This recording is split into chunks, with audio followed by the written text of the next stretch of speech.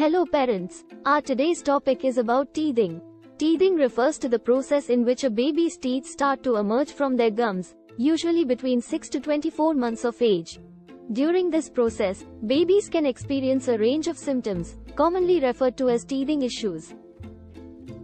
Painful teething. Teething can be a painful and uncomfortable experience for babies. They may show symptoms like excessive drooling, irritability, and difficulty sleeping. Solution: provide your baby with a clean and cool teething ring or a wet washcloth to chew on. You can also give them a massage on their gums with a clean finger. Loss of appetite. Babies may refuse to eat or drink during the teething process due to the discomfort in their gums. Solution: offer your baby soft and easy-to-eat foods like pureed fruits, mashed vegetables, or yogurt. Breast milk or formula can also help to soothe the gums. Diarrhea or diaper rash. Some babies may experience loose stools or diaper rash during teething.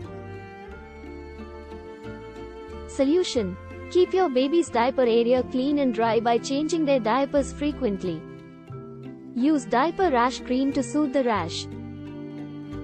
Offer plenty of fluids to prevent dehydration. Fever.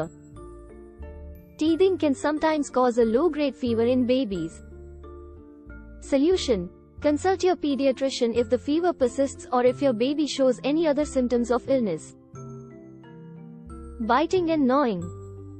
Babies may bite and gnaw on everything they can get their hands on, including their fingers, toys, and even people.